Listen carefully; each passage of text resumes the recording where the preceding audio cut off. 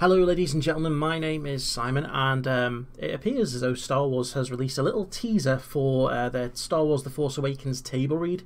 This is particularly interesting because I watched a video with Mark Hamill yesterday at Oxford University, and he was talking about the table read and how he flew 6,000 miles to basically just sit there and read the script where he had no lines.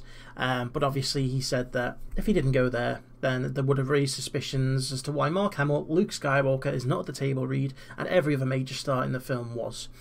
So I'm interested to see what this is. I'm guessing that they're probably just going to release it. I wonder if they're going to release the entire table read. That would be really interesting. I'd love to see what they all say and how they all react. One of the first times they all read it together. So yeah, let's have a look. This was going to be the first gathering of this original cast, new cast, this core group of people that were going to be part of making this movie. And we wanted to document it, but the most important thing was to hear it. Just That's going to be really interesting. Of Star Wars, to see them all together was an incredible thrill. A long time ago in a galaxy far, far away. You got Mark Hamill reading the scroll.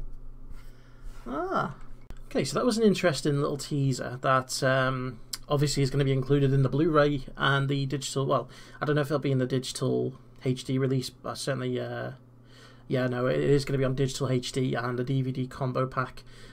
Sorry, the Blu-ray combo pack. DVD is the thing that passed now, Simon. Get it out your head. So yeah, I had to laugh at Mark Hamill doing the scroll at the start of the script. Obviously, that's the only part you must have read.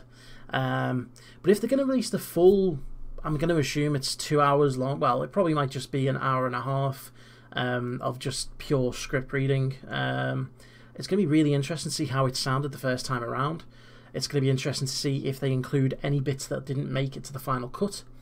Although I've got a feeling that they're going to strategically edited the actual table read to maybe exclude any bits that didn't make it in there. But no, it's going to be fascinating to see. Makes me just want to get the Blu-ray even more. I'm going to get mine on pre-order as soon as my payday comes around next week. Wow, it's going to be interesting.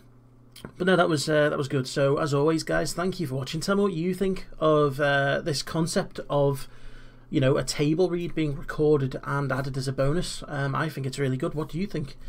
Please subscribe and check out my other content if you haven't already done so. And I'll see you soon.